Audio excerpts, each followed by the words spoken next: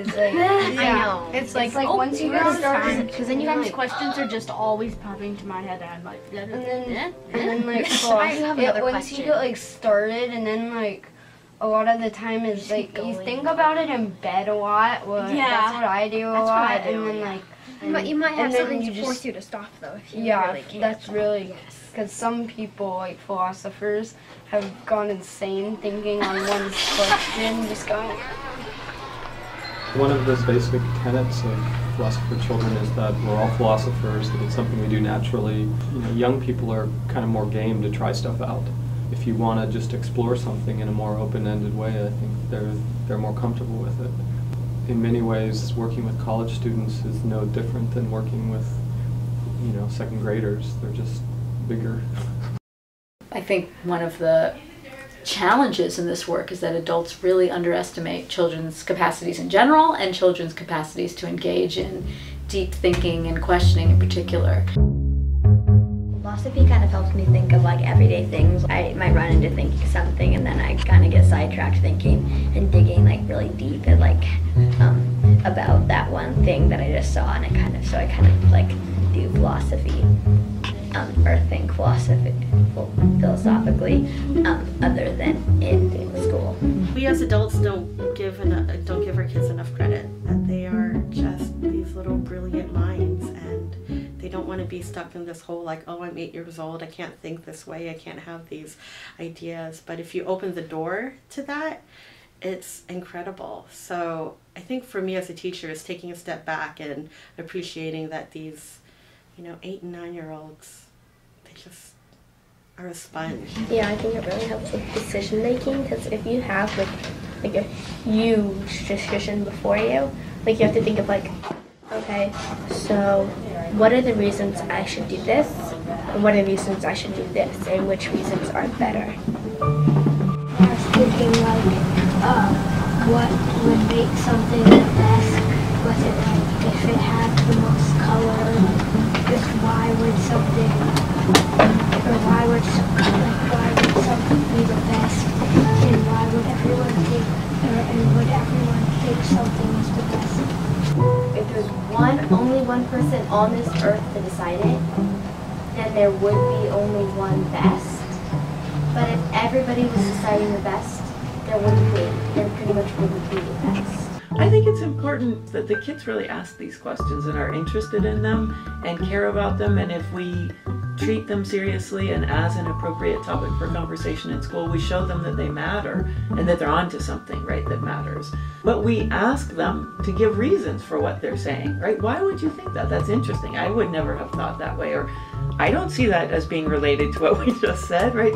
How do you see it as being related? So it challenges them, but it also empowers them to say, we're listening, right? We think what you're thinking about matters. And they rise to that challenge a lot. I'm always really struck by the number of students that I have who stay after a class, who have all of these really amazing philosophical ideas, and it's almost like the floodgates have been opened and like they have someone to talk to about like these really complex issues. It's kind of an outlet for those big ideas that students, they don't always have an outlet for because people are too busy to talk about them, don't feel comfortable talking about them. You don't think he would lie. So you think he was telling Harry the truth. Yeah. So does that mean that his deepest desire is to have a pair of socks? Maybe he needs another pair of socks, but it might be one of his desires, but not his deepest desire. There are so much other things you could wish for, or you could want. So, and compared to a pair of socks, that wouldn't really be good. Can't you just buy new socks? I would get if you wanted something like to climb the Grand Canyon and have a sense of accomplishment, or get muscular to prove people wrong. But usually it's something important to you, but you can't accomplish. Because I mean, if you got your deepest desire, it's not going to be desire anymore because you don't desire stuff you have. Same? I disagree with Gabe and John because maybe he has everything else except for a pair of socks. He doesn't. soccer. I agree with John, like, Harry Potter, he can't just zap up his parents, can't he? It's interesting to see how the kids develop, right, when they've had it, not as a regular, everyday class, but at least once a week, through their whole elementary career. So I think they start to learn these skills and recognize philosophical issues much more easily in the stories that they read or in the other things that they do in their classes. So part of the work I do at the center is to work with the University of Washington graduate students and undergraduate students, helping them learn how to facilitate philosophical inquiry in the classroom with kids from kindergarten through older students in high school. We teach a class each quarter that gives students strategies and practice about ways to facilitate a discussion, a philosophical discussion, and then we send them into the schools with mentors, and eventually then those students are able to carry on these kinds of sessions themselves. I first got introduced to the program when I took the class that they offer at UW, and that was just such an incredible experience. Everyone in the classroom felt comfortable enough to participate. It was so collaborative and thought-provoking, and it really created an environment where you felt comfortable to learn and comfortable to share your opinions and to have opinions. Bringing the college students into schools, especially schools like Muir, where many of the students would be first-generation college students. They don't have a tradition of higher education in their families, and they get to see college students come into the classroom and participate with them. It's really powerful. It's really powerful for the college students and the elementary school students. I disagree with John, because you don't need to always change your design. What about if you do get it? Then I would be happy, and I wouldn't need another desire because it would be my deepest. Maybe onto a deeper desire you maybe want to do another thing. Alright, so if you have your deepest desire, if it changes, if you have all your stuff, are you still gonna want more? Like, it seems to me like, let's say I want an Xbox for Christmas. And then that's my desire.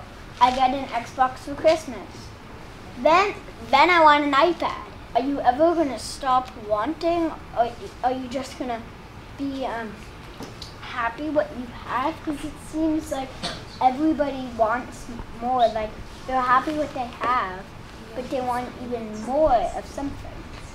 I think that, well, if your deepest destiny has happened, do you need another one or do you not?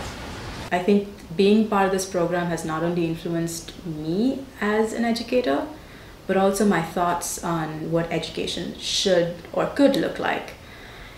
My own education background kind of inspired me to create some kind of change in the education system, especially in India, because that's where I'm from. And the kind of systems that we worked in encouraged a lot of control, encouraged a lot of categorical, boxed ways of thinking. And I think I wanted to find a way to kind of break that. And philosophy was a really, really great tool to question that and to kind of turn that on its head. We have 3 graduate fellowships in philosophy for children, so we have 3 graduate students who are either from the Department of Philosophy or the College of Education who work with us all year to build the program and to serve as mentors and work in the schools and other capacities. This work has taught me overall is that we assume that kids aren't capable of having these type of conversations, or that maybe it will be very personal, will get really heated. They tend to be, even though there might be disagreement, they tend to be really respectful about it and very constructive. I'm just wondering, like, how are we going to be able to talk about this, because everybody believes different things? One time everybody disagreed except for like one person. Yeah. Everybody disagreed except for like one person. I got to kind of hear their point of view. Oh, that's It was really interesting to see why she thought that, so I thought I got to know her in a different way. For me, it's it's just been really fun to see his eyes open up. But he will just come home and he wants to reenact the whole room and how, and then so-and-so said this, and then I hadn't thought about that. And actually they'll talk about it with each other, which has been, I think, a huge, I don't ever sort of really see them talking about fractions with each other. Well, I think I'm going back to the mind and the brain thing. I agree with Lucy, the mind isn't really physical. Like your thoughts. Yeah, and the brain is the actual physical thing. And the brain generates your thoughts, and the mind, it's something mental. It is what physical. What if your mind is just a term for a part of your brain? I think it's kind of like your soul. Like it's not actually like part of you. It's inside of you, but it's mental. So I think it's kind of a mental thought. I always talk about their philosophical antenna, their ability to read something. You know, we read kids' books. Their ability to sort of pull out interesting philosophical questions from the texts gets better. I think sometimes picture books have more philosophical questions than adult books because they're trying to teach little kids morals. Picture books, of all things, like you would expect like only adult books to have philosophy in them, but picture books, they don't have that many words in them, while like adult books, they have a ton of words in them and they describe like every single thing so much.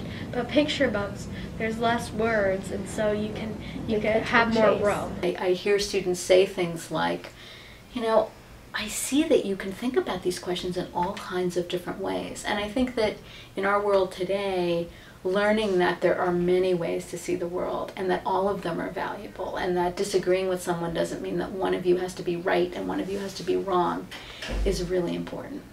There's no like two sides, just yes and no.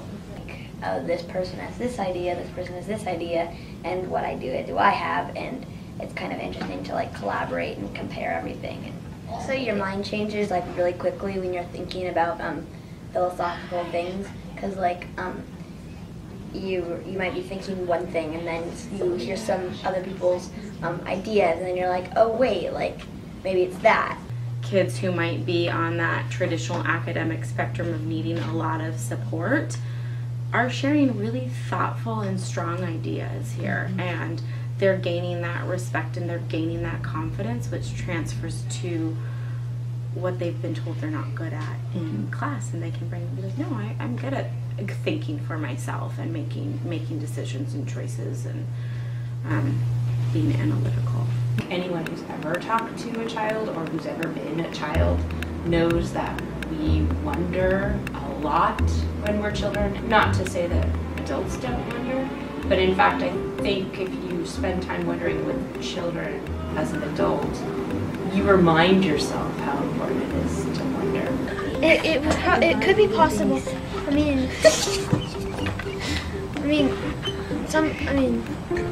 A lot of things are possible, like a lot more things than we think.